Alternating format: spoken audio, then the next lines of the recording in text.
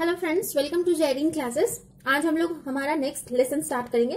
तो जैसे कि यहाँ पे मैं नंबरिंग देती हूँ तो उससे आप लोग कंटिन्यूटी सीरीज का देख सकते हैं। वैसे भी मैं लेसन नंबर भी ऐड कर देती हूँ, तो कोई प्रॉब्लम होता है तो मुझे जरूर शेयर कीजिएगा। वैसे प्लेलिस्ट में सारी चीजें ऐड हो जाती हैं। तो चलिए शुरू करते हैं आज का first topic. Government of India allows sales of electric vehicles without batteries. ठीक है, गवर्नमेंट ऑफ इंडिया ने अब इलेक्ट्रिक व्हीकल के सेल को अलाउ कर दिया है बिना बैटरीज के ही। तो ये ministry of road transport and highways announce किया है इस चीज को कि इलेक्ट्रिक व्हीकल्स को सोल्ड किया जाए या रजिस्टर किया जाए विदाउट प्री फिटेड बैटरीज, यानी पहले से फिट किया हुआ बैटरी के बिना ही।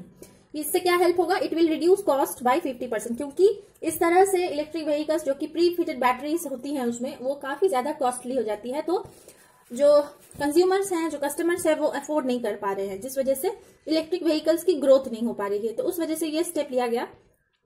Step is being introduced as the batteries make the electric vehicles highly expensive than the combustion engines। जो combustion engines हैं उनसे बहुत ज्यादा महंगा हो जाता है, बहुत ज्यादा एक्सपेंसिव हो जाता है। इसी वजह से ये स्टेप लिया गया ताकि जो लोग हैं वो पहले बिना बैटरी वाले व्हीकल्स खरीद सके, बाद में अलग से बैटरी खरीद के लगा सकते हैं। इससे क्या होगा? उस पर कस्टमर्स पर प्रेशर कम पड़ेगा। तो if the cost of the batteries is डीलिंक्ड, अगर डीलिंक्ड कर दिया जाए, vehicle cost would be far less than that of the fossil fuel powered vehicles. ठीक है, तो फिर क्या हो जाएगा? फॉसिल फ्यूल पावर्ड व्हीकल्स भी जो है उससे भी जो है कॉस्ट काफी ज्यादा मिनिमाइज हो जाएगा। इसी वजह से ये स्टेप लिया गया। ठीक है, नेक्स्ट चलते हैं। नीति आयोग ने ओरेकल क्लाउड को सिलेक्ट किया है to transform aspirational districts. Aspirational districts को ट्रांसफॉर्म करने के लिए ओरेकल क्लाउड का यूज करने का सिद्धांत नीति आयोग द्वारा लिया गया। It is selected to modernise vital IT infrastructure in 112 most backward districts under its aspirational districts programme. ठीक है, जो आईटी इंफ्रास्ट्रक्चर है उसको मॉडर्नाइज करने के लिए 112 जो सबसे ज्यादा मोस्ट बैकवर्ड डिस्ट्रिक्ट्स है अंडर एस्पिरेशनल डिस्ट्रिक्ट प्रोग्राम, उसी के लिए ओरेकल क्लाउड को सिलेक्ट किया गया है ताकि मॉडर्नाइज किया जा सके। तो सिलेक्टेड 112 डिस्ट्रिक्ट्स कॉन्स्टिट्यूट कितना करता है? 28% ऑफ इंडियन पॉपुलेशन के 28% को कॉन्स्टिट्यूट करता है यही 112 डिस्ट्रिक्ट्स। क्लियर? अब नेक्स्ट चलते हैं अरुणोदय। ठीक है, अरुणोदय ये एक स्कीम है असम का। Assam to launch new scheme, mega scheme for women financial empowerment. एक बहुत ही बड़ा मेगा स्कीम है असम द्वारा जो कि लॉन्च किया गया है विमेन फाइनेंशियल एम्पावरमेंट के लिए, जिसका नाम है अरुणोदय। ठीक है, it will be the biggest scheme in Assam. सबसे बड़ा स्कीम है जो कि बेनिफिट करेगा, that will benefit more than 17 lakh families. The scheme aims to empower women while boosting economic development. Women के एम्पावरमेंट के लिए तो है ही, 17 लाख फैमिलीज को बेनिफिट पहुंचाएगा, साथ ही साथ इकोनॉमिक डेवलपमेंट को भी बूस्ट करेगा। ठीक है, 17 लाख फैमिलीज बहुत ह्यूज कंस्टिट्यूट करता है सॉरी। तो इसी वजह से जो है ये इकोनॉमिक डेवलपमेंट के बूस्ट में भी ये काम आएगा। यही अरुणोदय जो असम का न्यू स्कीम है, असम स्टेट का है, ये याद रखना है। नेक्स्ट देखते हैं, central water commission and Google launch flood forecasting initiative. Central water commission हमारा इंडिया का और गूगल ने मिलकर एक लॉन्च किया है फ्लड फोरकास्टिंग इनिशिएटिव। इसमें क्या होगा? Under the initiative numerous alerts can be sent to the public regarding flood situation in the reason. जिस रीजन में फ्लड आने के ज्यादा चांसेस होते हैं उस जगह पे, उस रीजन पे पब्लिक को न्यूमरस अलर्ट्स भेजा जा सके, इसीलिए ये इनिशिएटिव लिया जा चुका है।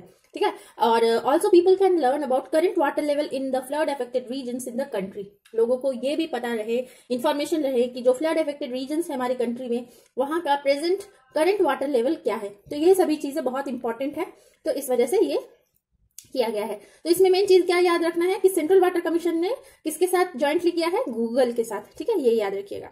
नेक्स्ट, सृजन क्या है? एक ऑनलाइन पोर्टल है जो कि लॉन्च किया गया है to promote indigenisation of defence production. Defence production के इंडिजिनाइजेशन को प्रमोट करने के लिए सृजन नाम का एक ऑनलाइन पोर्टल लॉन्च किया गया है हमारे डिफेंस मिनिस्टर राजनाथ सिंह द्वारा। ठीक है, the portal is to display those items that are currently being imported by Indian defence industry. ठीक है, ये पोर्टल क्या डिस्प्ले करेगा या क्या शो करेगा कि प्रेजेंटली करेंटली क्या क्या इंपोर्ट किया गया है इंडियन डिफेंस इंडस्ट्री द्वारा। इस चीज की ट्रांसपेरेंट जानकारी लोगों को रहे, इस वजह से ये पोर्टल लॉन्च किया गया है। और इससे क्या हेल्प होगा? This will help domestic industries of the country to learn and focus more on these specific items. किस तरह की चीजें हम लोगों को डिफेंस इंडस्ट्रीज की जरूरत होती है, लोकल लोगों को डोमेस्टिक इंडस्ट्रीज को पता चलेगी, तो उस तरफ वो लोग अपना दिशा घुमाएंगे ताकि उस तरह की चीजें हमारे खुद के कंट्री में ही प्रोडक्शन हो सके। ये स्टेप है टुवर्ड्स आत्मनिर्भर भारत, जिसके ऊपर बहुत ज्यादा जोर डाला जा रहा है ताकि ये सब चीजें हमारे देश में खुद ही मैन्युफैक्चरिंग हो सके, हमें इंपोर्ट बाहर से ज्यादा ना करना पड़े। ठीक है, तो these all are the motives for आत्मनिर्भरता। तो अब नेक्स्ट चलते हैं। Ministry of new and renewable energy receive proposals over 10 gigawatt of fresh solar power equipment. ठीक है, जो ministry of new and renewable energy है उसके पास प्रपोजल आया है 10 GW से यानी गीगावाट से भी ज्यादा फ्रेश सोलर पावर इक्विपमेंट के लिए। India has set it's target to set up 100 gigawatt of solar energy by 2022। ठीक है, 2022 तक का टारगेट है 100, जिसमें से इंडिया ने प्रेजेंटली 31 अचीव कर लिया है और नया फ्रेश 10 गीगावाट का प्रपोजल आया है। तो currently the country is focusing on domestic manufacturing to reduce dependency on imports. जैसे प्रीवियस वाले टॉपिक में मैंने बताया जो पोर्टल लॉन्च किया गया है डिफेंस मिनिस्ट्री द्वारा, तो वो भी था कि रिड्यूस कर सके डिपेंडेंसी ऑन इंपोर्ट्स, तो ये भी उसी के तरफ डायरेक्शन है। नेक्स्ट आते हैं अमृत स्कीम का रैंकिंग। अमृत स्कीम सबको पता है, तो इस रैंकिंग में Orissa continues to be the top performer. ठीक है, अमृत स्कीम क्या है, इसका फुल फॉर्म सबसे पहले जानिए। अटल mission for rejuvenation and urban transformation scheme है। अटल mission for rejuvenation and urban transformation scheme, ये सभी का ना फुल फॉर्म भी काफी इंपॉर्टेंट है, इसलिए मैं यहाँ पे प्रोवाइड करवा देती हूँ, तो ध्यान में रखिएगा। अब इस स्कीम के तहत मेनली स्कीम का क्या काम है, जिन लोगों को नहीं पता अमृत स्कीम क्या है उनके लिए मैंने ये भी लिख दिया है। The scheme aims to provide pipe water supply to house holds in urban areas of the state. ठीक है, जो वाटर सप्लाई पाइप के थ्रू होता है अर्बन एरियाज में, उस स्कीम का नाम रखा गया था अमृत scheme. Orissa has secured first position by scoring 85.65%। ठीक है, उड़ीसा ने टॉप किया है, तो उसका पोजीशन है, उसका स्कोर है 85.65%। तो ये एक इंपॉर्टेंट है, ध्यान रखिएगा। नेक्स्ट चलते हैं, Naga independence day celebrated in Nagaland and Manipur. ठीक है, नागालैंड और मणिपुर का अलग इंडिपेंडेंस डे वो लोग हर साल सेलिब्रेट करते हैं और वो उसका डेट है 14 अगस्त, एक दिन 15 अगस्त से एक दिन पहले। तो इस बार भी उन्होंने अपना 74th इंडिपेंडेंस डे सेलिब्रेट किया। नागालैंड एक स्टेट बनके तैयार हुआ 1963 में। ठीक है, कब तैयार हो गया, 1963 में एक स्टेट बनके तैयार हुआ, लेकिन एक सेक्शन जो है अभी भी नागा लीडर्स का, वो लोग कंटिन्यू कर रहे हैं मूवमेंट क्लेमिंग फॉर सॉवरेनिटी। उसके उनका खुद का सॉवरेनिटी के लिए वो अभी तक जो है मूवमेंट चलाए जा रहे हैं कुछ नागा लीडर्स अभी भी। तो ये इंपॉर्टेंट था नागा इंडिपेंडेंस डे, ध्यान रखिएगा। नेक्स्ट चलते हैं, पीएम मोदी ने लॉन्च किया optic fibre linking connecting Lakshadweep islands with the mainland. ठीक है, मोदी जी ने एक और लॉन्च किया है ऑप्टिक फाइबर लिंकिंग लक्षद्वीप, इस बार लक्षद्वीप आइलैंड के साथ मेनलैंड का। ठीक है, मेनलैंड विद लक्षद्वीप आइलैंड। इसके पहले हमने और इस प्रीवियस लेसन्स को जो लोग फॉलो कर रहे हैं उनको याद होगा, एक और हमने देखा था जिसमें कि चेन्नई और पोर्ट ब्लेयर था। तो वो लेसन जिन्होंने नहीं देखा है उनके लिए मैंने फिर से एक बार लिख दिया है, first of its kind was establish between Chennai and port Blair.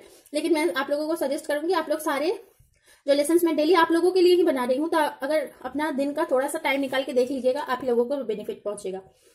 तो the undersea optical fibre cable link to be establish between Lakshadweep and the mainland is second in the country. ये सेकंड है, पहला क्या है, चेन्नई और port Blair, optic fibre link. और आज का हमारा लास्ट और सबसे इंटरेस्टिंग टॉपिक है, अरुणाचल प्रदेश गवर्नमेंट ने फॉर्म किया है एक पैनल डिस्कस करने के लिए autonomous regions in the state. तो कमिटी जो फॉर्म किया गया है under the chairmanship of deputy CM Chauna mean to discuss possible solutions of the पटका autonomous council and non autonomous region. तो द रीजन्स अंडर, तो चौना मीन के जो कि डिप्यूटी सीएम है उनके चेयरमैनशिप में ये कमिटी फॉर्म किया गया है। तो the reasons under the autonomous councils of Arunachal Pradesh are currently under the 5th schedule. ठीक है, ये 5th शेड्यूल के अंडर में है, लेकिन इंडियन कॉन्स्टिट्यूशन का 5th शेड्यूल के अंदर है। लेकिन this does not provide special rights for the indigenous communities as that of the 6th schedule of the Indian constitution. तो 6th शेड्यूल जो है वो हमारा इंडिजिनियस कम्युनिटी के ऊपर बात करता है, लेकिन क्योंकि अरुणाचल प्रदेश का ये 5th में है तो 6th का एडवांटेज इन लोगों को मिल नहीं पा रहा है। तो the autonomous councils are demanding, क्या डिमांड कर रहे हैं कि अरुणाचल प्रदेश को जो है 6th शेड्यूल में डाल दिया जाए, to make them the owners of natural resources rather than being protectors. सिर्फ प्रोटेक्टर्स बन के ही वो लोग नहीं रहना चाहते हैं, वो लोग ओनर्स बनना चाहते हैं नेचुरल रिसोर्सेज के।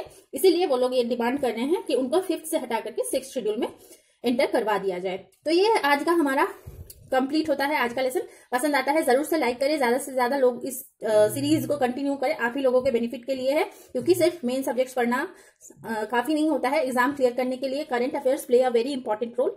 तो अगर मेरा ये इनिशिएटिव पसंद आ रहा है तो जरूर से मुझे लिख के बताएं। आज के लिए इतना ही, थैंक यू सो मच।